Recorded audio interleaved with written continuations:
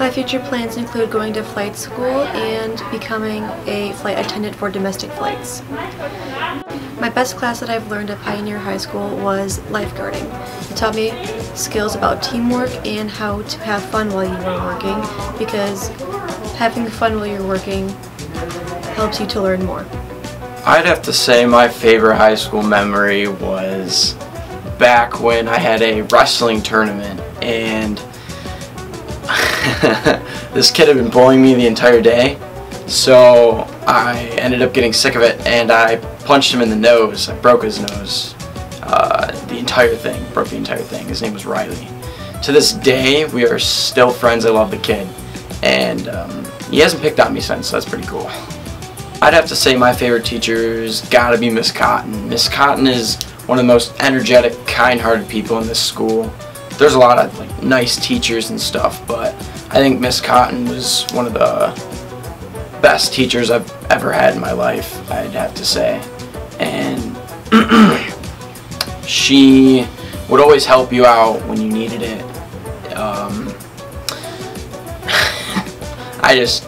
She was one of the teachers that I got most along with, so she's got to be one of my favorites.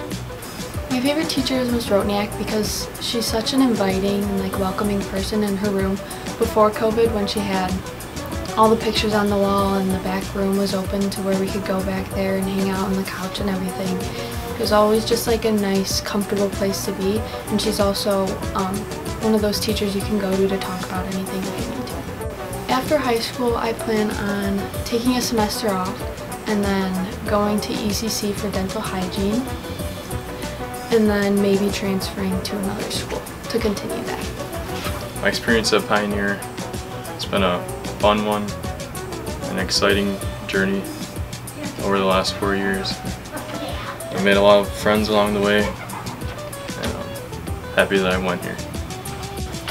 I plan to go to a community college and then transfer to a 4-year school for business.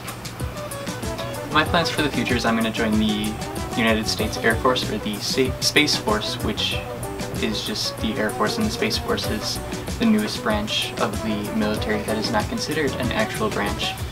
But through those forces, I get to work with new forms of technology in space systems operations, or a client system for other people, both involving computer technology.